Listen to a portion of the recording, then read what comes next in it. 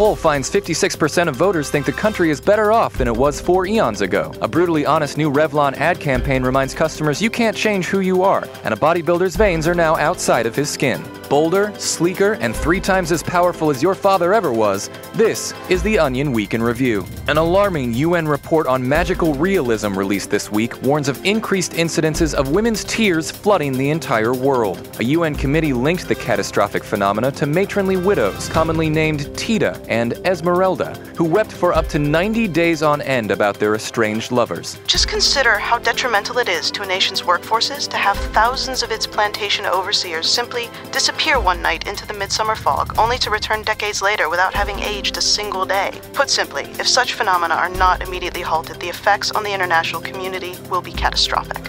The nation's limo drivers spent a magical prom night playing scratch-off tickets in the parking lot this week. According to sources, chauffeurs nationwide began their enchanting evening by cramming swank magazines into their glove compartments before dropping off their students at a school gym, working through a stunning assortment of lotto cards, and dining upon a wide range of microwave-heated taquitos from a nearby 7-Eleven. A study published this week found that most serial killers developed their homicidal tendencies after not receiving a toy each time they asked for one as children. The first time I remember having the urge to kill was when I was 8, right after my parents wouldn't buy me the Omega Hyper Warp. I remember my dad saying, "Not now, son."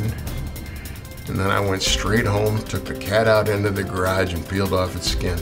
The release was extraordinary. And in this week's local news, puberty is absolutely teeing off on an area teen.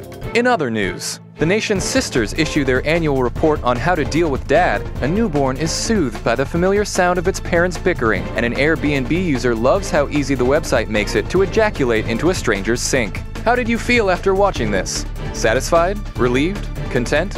My name is Scott McKay, and though I'm medically unable to feel, I've been told that experiencing these emotions during our review is perfectly normal. Now keep up to date by checking theonion.com.